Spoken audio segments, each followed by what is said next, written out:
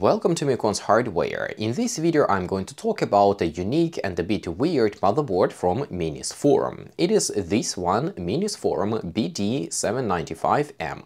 The motherboard has a micro ADX size, but nevertheless it has a Ryzen 9 7945HX soldered or installed onto the motherboard, and we also have mobile SODIMM DDR5 memory slots. So yeah, that's a bit weird, but nevertheless the motherboard is still interesting. And let me flip the camera, walk you through the motherboard, and then I will go through the test results to tell you what's working, what's not working, and what kind of performance you can expect from this mobile Ryzen 9 CPU.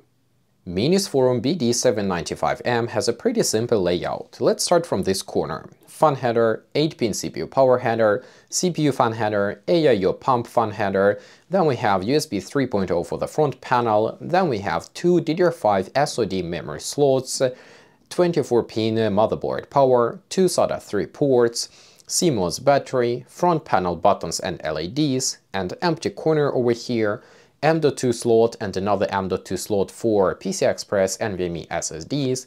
Both of these M.2 slots are PCI Express 4.0 and both of them are connected to the CPU. Then over here in the middle we have a PCI Express X16, which is claimed to be PCI Express 5.0, but I don't have any 5.0 devices to test the claim. And finally over here we have an additional M.2 slot to install Wi-Fi Bluetooth adapters. Here we have two more fan headers. These are sysfan 2 and sysfan 3, front USB 2 header and front audio header. That's it. Even though the motherboard is micro ADX, we don't have much extra. The rear I/O is also pretty poor. Here we have clear CMOS button, HDMI output, DisplayPort output, two USB 3 ports, two USB 2 ports, and a 2.5 gigabit Ethernet port. One last thing I forgot to mention is that Minisforum BD795M is compatible with Intel LJ1700 CPU coolers, even though we have AMD CPU installed. I don't think it's an issue, but just something you need to know. So the test results. Here I need to start with the thermal issue I faced right out of the box. My motherboard came to me in a sealed package, and that means that they did not cherry-pick a golden sample for me, but it also means that they did not test it before shipping to me. So the thermal issue might be a unique instance for my particular sample, or it could be a widespread problem. Anyway, in my case there were too much thermal paste under the IHS, the thermal paste quality was pretty questionable, and the IHS screws were not tight enough, so the CPU would hit 100 degrees Celsius pretty quickly even under light load. The issue was pretty easy to fix though. I just removed the IHS, cleaned up all the mess, applied high-quality MX4 thermal paste and tightened the screws. Here I need to mention that the IHS is made really well, the contact between IHS and the CPU is very precise, and the contact place where the IHS is actually touching the CPU is made out of copper, it is not aluminum. So I am pleased to tell you that this IHS gets the job done, even though I would wish it would be a bit thinner. Still, I cannot complain, because if they would make the IHS thinner, the standard Intel LJ1700 CPU coolers would not work here. With the thermal issue sorted out, let's go into the actual test results, starting with the Radeon 610M, which is iGPU of Ryzen 9 7945HX. On the motherboard we have two display outputs, HDMI and DisplayPort. HDMI is unfortunately limited to 4K 60Hz, while with DisplayPort you can get 4K 144Hz. I have also tested all of the USB and SATA ports, and everything works just as it should. SmartFun, on the other hand, is not that good. The SmartFun seems to work only for the CPU fan header, and even though we have additional settings in the BIOS for two extra system fans, I could not get it to work, and I have reported this issue to Minisforum. They confirmed that my findings are correct. So basically we get a standard Chinese problem where SmartFun is only working with the 4-pin PWM fans and only with a single fan header.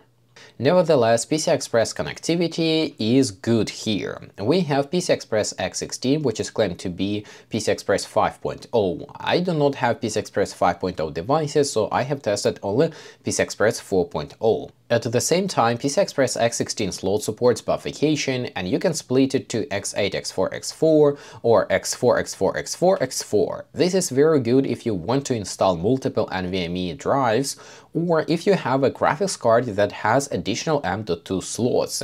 So you could bufficate your PCI Express X16 slot to dedicate 8 lanes to the graphics card and then 4 and 4 lanes to the additional M.2 slots on the graphics card.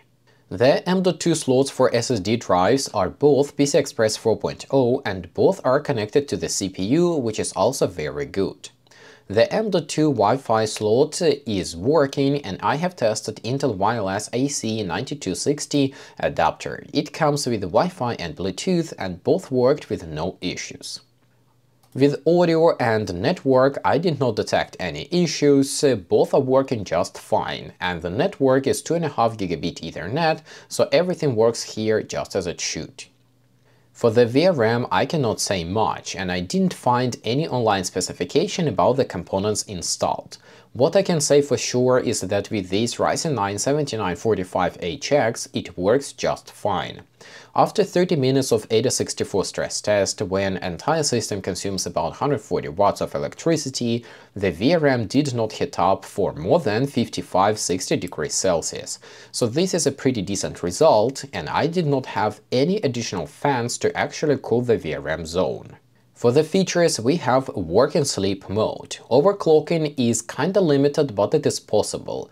We have Precision Boost Overdrive or PBO settings in the BIOS, and there you can do some fine-tuning for your CPU.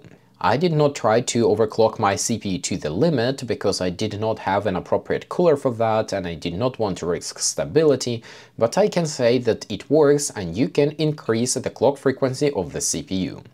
On the other hand, AMD Ryzen Master unfortunately does not work with the Minisforum BD795M. RAM tuning and overclocking is also possible. Officially, BD795M supports DDR5 5200, but I have DDR5 5600 memory sticks, and I overclocked it to DDR5 5400 with no issues whatsoever. Unfortunately, I could not verify if you can enable XMP because my memory sticks do not have XMP profile. Still, you have possibility to tune voltage and tune timings of your memory, so if you want to go that route, you can further increase the performance of your mobile DDR5 memory sticks. Resizable bar, PCI Express buffication, restore and power loss, and clear CMOS, all of these important functions are present and working.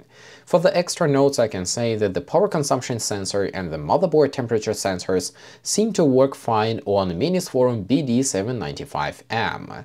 It is important to say because many of the Chinese motherboards have these sensors either missing or simply reporting wrong values.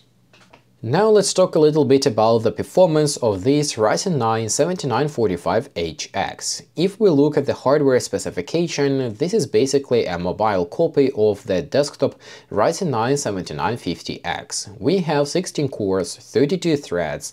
These 16 cores are presented in 2 CCDs. Each CCD has 8 cores. Just like with the desktop CPU, we have a primary and a secondary CCD, where the primary CCD would usually clock higher and thus heat up higher. The secondary CCD mostly kicks in when we have multi-threading workloads, where the single-core performance is not that important. And of course, we also have the I/O die and the iGPU. All in all, with absolutely no tweaking in the BIOS, this mobile Ryzen 9 7945HX is very close in performance to the desktop Ryzen 9 7950X. So for example, let's take a look at the Geekbench 6 results. With the mobile 7945HX, I get about 17,500 points for the multi-core score and almost 3,000 points for the single-core points. And according to Geekbench, Ryzen 9 7950X and multi-core test scores about 19,500 points, so the difference is a bit more than 2,000 points. The single-core performance is almost identical, it is still just under 3,000 points, so the difference is about 40 points. In Cinebench R23 we get about 32 against 38,000 points for all CPU cores and about 2,000 points with both of the CPUs with a single CPU core used. In Cinebench 2024, Minisforum BD795M scores about 1700 points with all CPU cores and 116 points with a single CPU core. Additionally, I also add links to the TimeSpy Extreme and 3D Mark CPU profile results. If you're interested, just open the links in the video description and compare these 7945HX to whatever other CPU you would wish to. The memory performance running DDR5 5400 CL40 is not amazing, but it is also not disastrous. The read-write and copy speed is pretty good because it is DDR5, we get 70, 66 and 56 GB per second, but the memory latency at 76 nanoseconds is not impressive. Surely, if you go and manually tweak your RAM timings, you can decrease the memory latency, but I want to provide the out-of-the-box experience so you know what to expect for sure. The memory latency is mostly important for the gaming results, and here I have a few numbers for you. Unfortunately, I don't have 7950X on hand to make a one-to-one comparison, so I am forced to compare with what I have, and I have only Ryzen 5 5600. In all tested games, Ryzen 9 7945HX is significantly faster than Ryzen 5 5600. Here I tested a bunch of different games: Coral Island, Counter-Strike 2, Cyberpunk 2077, F1 23, Kingdom Come Deliverance, Stalker 2 and Assassin's Creed Mirage. In certain cases, Ryzen 9 7945HX delivers minimal FPS on the level of average FPS with the Ryzen 5. For example, in Cyberpunk 2077 with Ryzen 9 we have 147–183 FPS, while Ryzen 5 5600 is only good for 105–150 FPS. The same we can see in Stalker. With the Ryzen 9 we get 54–77 FPS and with Ryzen 5 30–52 FPS. Similar picture in Assassin's Creed Mirage as well, 154–255 FPS against 104–163 FPS. Of course, this is not a fair comparison because these are two totally different CPUs, totally different platforms, totally different prices, but that's what I have on my hands right now, so you can at least understand somehow what kind of level of performance you can expect with the Ryzen 9 7945HX installed onto Minisforum BD795M. Making a conclusion for this video is pretty hard. This Minisforum BD795M motherboard is pretty expensive. Right now it costs about $480 and then you may or may not need to pay VAT and shipping. So, depending on how much you have to pay to get this motherboard, I may or may not recommend it. From the technical point of view, the motherboard doesn't have any major flaws and I really like it. Mobile Ryzen 9 7945HX, according to the specs and according to the performance, is very close to the desktop Ryzen 9 7950X. Unfortunately, the gaming performance will not be as high because we are limited to the mobile DDR5 memory modules, and the mobile modules are pretty hard to find, if not impossible, at high memory frequency and low memory latency. On the other hand, the mobile Ryzen 9 is significantly more power efficient. For the desktop Ryzen 9 7950X, you most likely would want a liquid cooler, while this mobile Ryzen 9 7945HX was happy under a tiny LJ1700 CPU cooler. Of course, I had to remove this IHS, repaste it and tighten the screws to ensure proper contact between the IHS and the CPU, but once that was done, the CPU stayed cool enough with my tiny CPU cooler. Another thing to keep in mind is the security aspect. As of right now, I don't have any information if Minisforum will release any future BIOS updates or how to apply BIOS updates for this Minisforum motherboard, if in the future there will be some security flaws or some issues discovered with the Ryzen CPUs. These holes or these problems must be patched and the BIOS updates must be released. I don't know if Minisforum will do that, and if they will do that, how to install BIOS. As of right now, as I said, I don't have any information and the Minisforum did not tell me anything in this aspect. All in all though, I really like Minisforum BD795M with a Ryzen 9 7945HX installed, and I even thought about keeping this motherboard for myself, but unfortunately the connectivity is just a bit too limited for me. I need at least two PCI Express slots, one to install a graphics card and the other one to install a video capture card, and that is simply not possible with BD795M motherboard from Minisforum. With that, I have to say thanks for watching, thanks for listening, I hope it was interesting, and I hope if you can find one for a good price, you can enjoy it just as much as I enjoyed mine.